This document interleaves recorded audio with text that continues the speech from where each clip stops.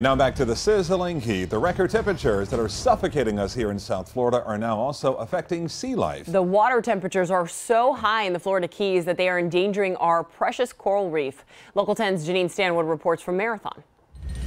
Low wind, full sun. It has been a scorcher here in the Florida Keys, but scientists and meteorologists are also focusing on this, the extremely hot water, and now they're sounding the alarm. Those of us who know are terrified. Beneath the surface of turquoise water in the Florida Keys is a barrier reef, an ecosystem that scientists say is suffering.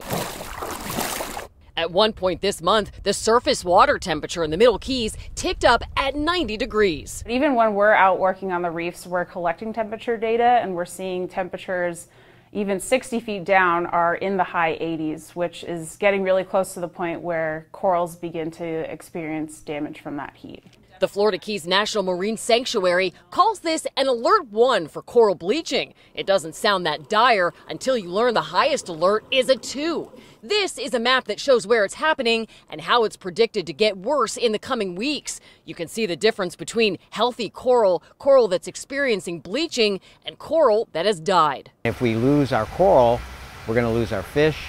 We're going to lose livelihoods for everybody else. We're going to lose our jobs because there will be nobody wanting to see the reefs. Captain Hooks and Marathon is one of so many businesses in the Keys that relies on the health of the reef. They're noticing a difference. You can see that a lot of the marine life is sort of left for deeper waters. I mean, you can tell that it's really taking its toll down here. If the temperatures continue to stay this high or get higher, we will see more paling, more bleaching, and unfortunately, eventual coral death. If the ocean dies, kiss the planet goodbye.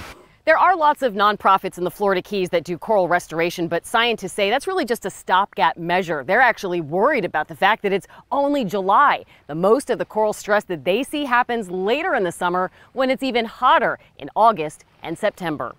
We're in Marathon. I'm Janine Stanwood, Local 10 News.